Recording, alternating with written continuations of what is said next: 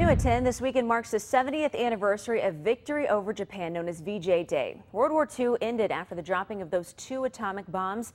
And tonight, John Maino talks with a veteran who fought in the Pacific on a mission he just had to complete.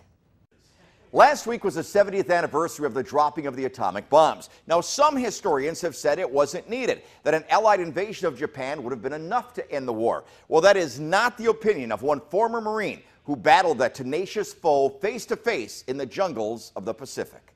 He was just a young guy, a college student one day, a battle-hardened Marine a short time later, fighting the Japanese in bloody battles on Bougainville and Guam. Oh, I tell you, they were fighters. They were fighters, and they just didn't give up. I don't think there were too many surrenders.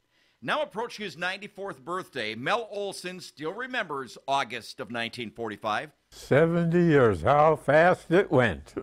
Remembers the frustration of trying to find that elusive enemy in incredibly thick jungles. You never knew where those buggers were. Can recall the sights while on a ship just off the shores of Iwo Jima. We saw a lot of boats taking people to the hospital ship.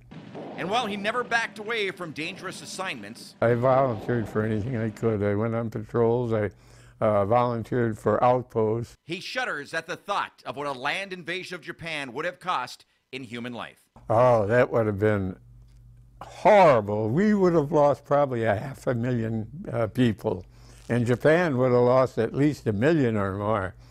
So thanks to one executive decision, President Truman made a good choice in dropping that bomb and getting it over with. he got to enjoy 9 kids, 62 grandchildren, and memories of a time best explained as It's an adventure I'll never forget. Maino, NBC 26.